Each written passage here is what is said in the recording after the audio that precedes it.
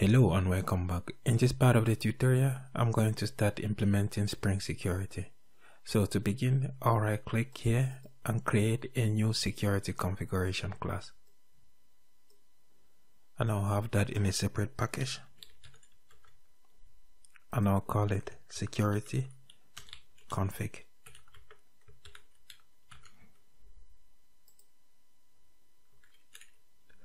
Next, I'll annotate this class with @configuration annotation. This indicates that this class can also define other beans. Then to enable web security, I'll add here enable web security annotation. This one. Next, this class will extend the web security configurer adapter.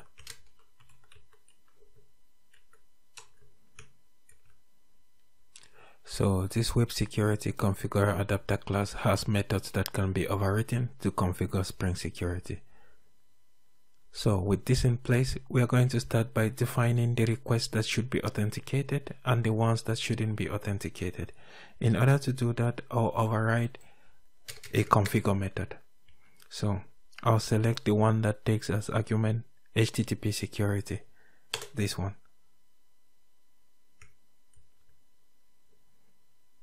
So by default, all the requests to the server are authenticated, but this is not what we want. We want to permit certain requests as well as authenticate others. So in order to configure that, I'll type here http://authorize requests.and matches this one, and inside here we specify the request that we want to permit. So if anyone wants to access the register page, we should allow him to do so, and also the index page and the about page. We don't have that yet.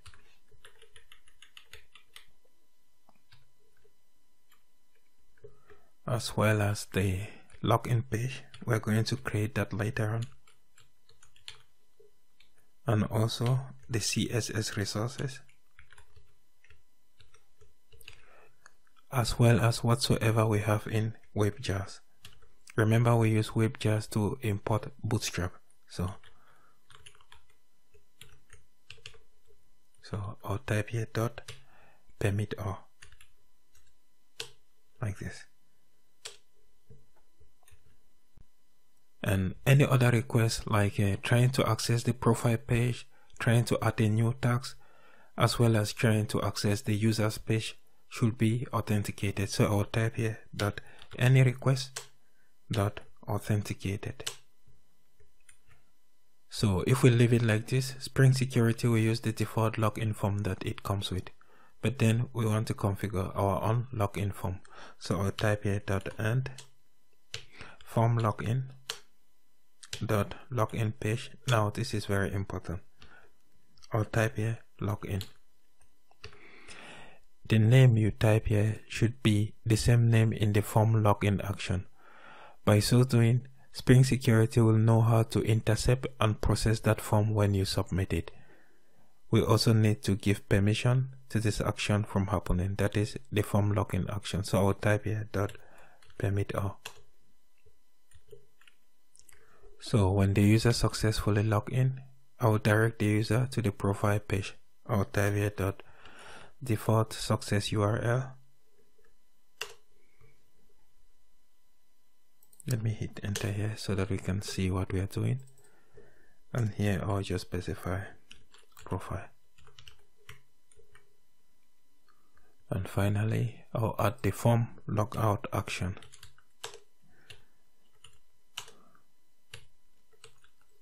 So when the user successfully logs out, we should redirect the user to the login page.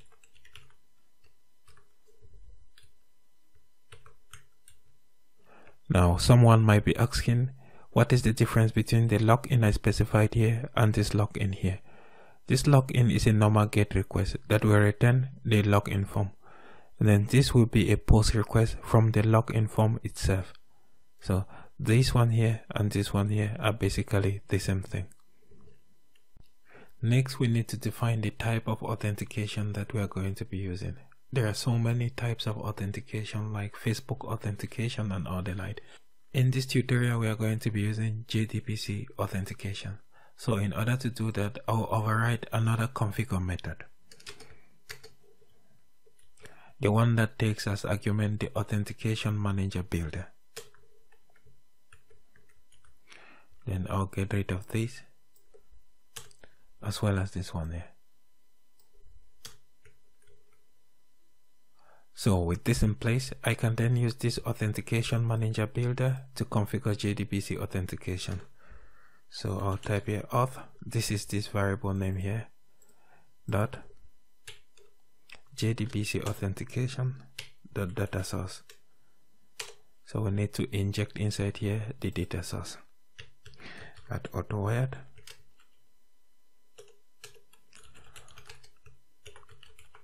This should be from javax.sql.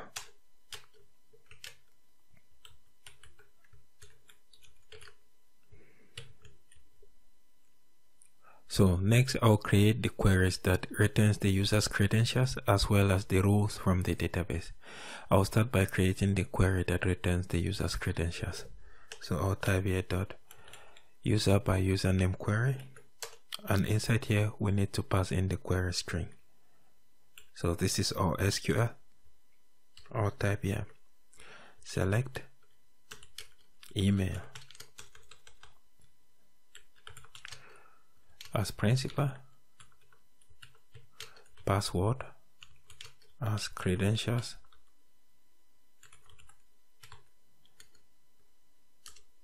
true. I'll explain this in a moment. From user where email is equal to question mark. So the reason for adding this true here is that Spring Security requires that if this variable is true, the user can be authenticated. If it is false, the user cannot be authenticated even if the user's email and password are correct. Another way to do this is to create a variable of type boolean in the user class and set it to true when the user is being created. So this question mark here is just like a placeholder for the email that will be submitted in the form. So next we need to select the user's role. I'll type here authorities by username query.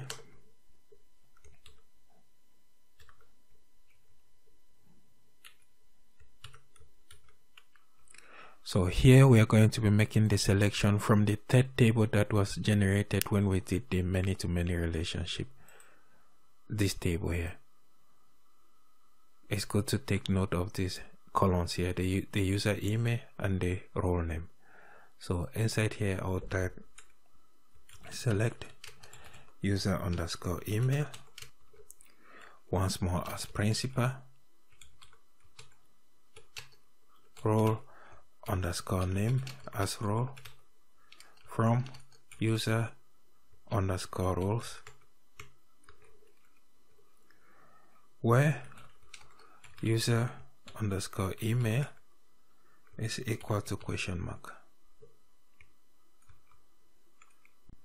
And finally we need to encode this password before comparing it with the password that is already encoded and is present in the database. Remember, we encoded the password when we were creating a new user. So here I'll type dot password encoder, and inside here we need to pass the password encoder bin. It doesn't exist yet, let's create it. So this should return a new bcrypt password encoder.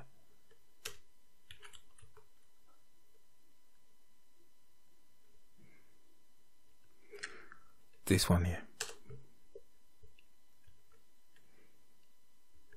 And this should be a bin. I'll type here add bin.